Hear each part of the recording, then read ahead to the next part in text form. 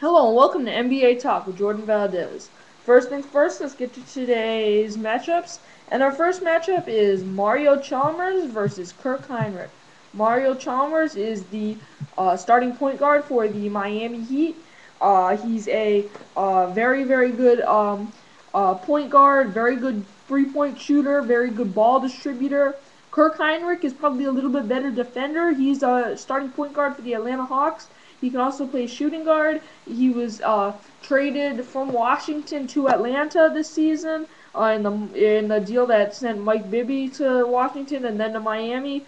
But Kirk Hinrich, very good defensive point guard, can also hit threes just like Mario Chalmers. Also a very good passer. I'm gonna give this matchup to um, Kirk Hinrich. I think that Mario Chalmers, he's a lot younger, and that eventually Mario Chalmers will be better than Kirk Hinrich. But I think uh, right now that Kirk Hinrich is still better than Mario Chalmers. Our next matchup is Chris Kaman versus Al Jefferson. These are two of the most underrated centers in the league. Chris Kaman, he was actually an all-star in the 2009-2010 season. Was not this season. He was injured a lot of this season, though. He really is a very good center, a very good rebounder, a very good post player.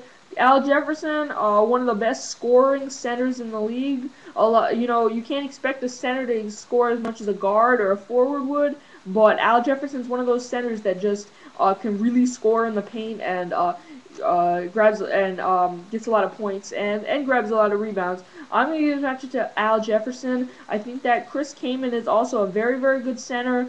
But I think that Al Jefferson, you don't come across a great scoring big man that often. So I think Al Jefferson deserves that matchup. Now let's talk NBA headlines. The Phoenix Suns president and CEO Rick Welts decides to leave team.